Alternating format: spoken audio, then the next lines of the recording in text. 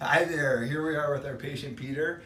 Peter just stopped by the office today. He's 8 months post-op from a max harvest hair transplant procedure. He had all frontal work done. He lost the hair from his frontal hairline to the mid-vertex, and we did the one procedure, and he's not even fully grown out. How was the process for you, my friend? Unbelievable, unbelievable, man. Very happy. When he came in, my mouth went down because he looked like a kid. We pulled his pictures up and we said, "You look like the son of the person that you were 8 months ago." What do your family and friends think? Oh, they're amazed. Amazed. Yeah. They said rejuvenated. Good, that's awesome. And you're doing the treatments, Propecia, Rogaine? Propecia, the Rogaine. Excellent, excellent. And during the healing process, did you swell? Did you have any pain? No, man, that was awesome. Okay, awesome, man, awesome. Okay, so basically what we did was we went all the way around. We recreated this nice new hairline. None of this existed. This whole front's been recreated. Just gonna turn you a little bit. So this whole new profile has been recreated with the tiny little one hair grafts all the way around the front. So it looks super soft and natural. And then if you follow it around, we built all the way through, created pretty much a no recession hairline. This hairline was all the way back here.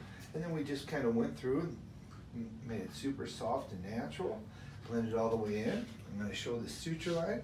We took the suture line all the way. Let's see if I can even find it. Okay. Can't find my own suture line, buddy. Can't even find it. Look at this. Where is it? Where is it, Josh? That's the whole point. There. Where? No, seriously. Yeah, the whole point is you can't see it. Can't even see it. Okay, there it is. This, let me go, barely. Oh my gosh, he healed perfect, my man. Can't even freaking see it. Look at this. So the suture line, if it existed, this would be it right here. See this? It's right through there. You can see that little trace line in there. That's wild. Can't see it. Look at it. Can't even see it. Look at that. That would be it. Holy crap, man. This is like one of the best ever. I kid you not. Look at that. That's the suture line.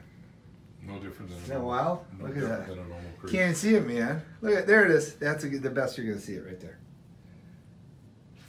So unbelievable, unbelievable, literally unbelievable. Hi. That was awesome. So and then if you look here, it just came out great. So anyways, awesome results.